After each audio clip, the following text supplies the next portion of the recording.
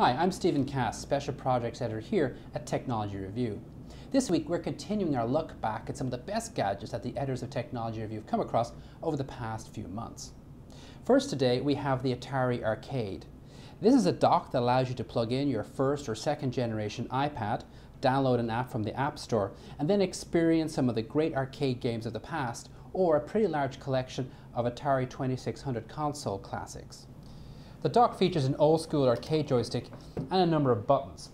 You plug your iPad in and it brings up a browser which allows you to select classic arcade games or Atari 2600 games.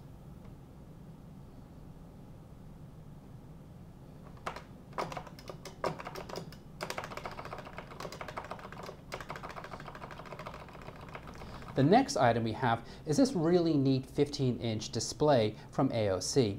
It's $130, but the really cool thing about it is that it's powered and connected by a USB connection.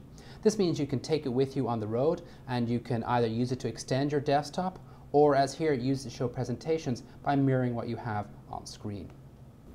Our final item is this, the $100 Mindwave from Eurosky.